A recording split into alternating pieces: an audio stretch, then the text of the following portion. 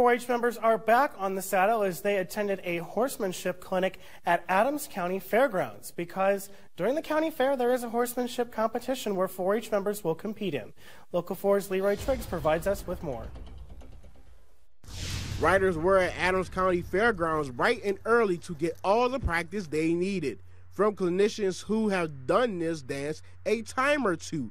They started with the basics: overall riding, stirrup length, position of the rider, and patterns.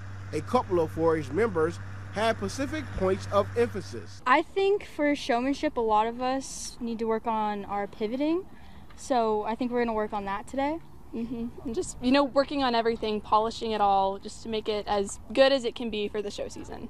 Helen Kessler says the clinic has been fun, and she's learning different things to prepare her and her horse for a show season.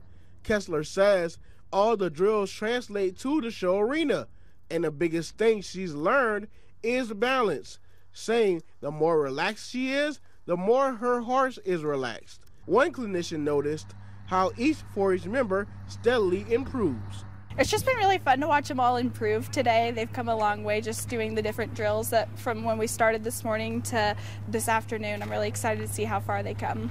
Sarah Eberspacher says they also tailor the drills to each kid and horse needs at that moment. The horse show is scheduled for July 20th.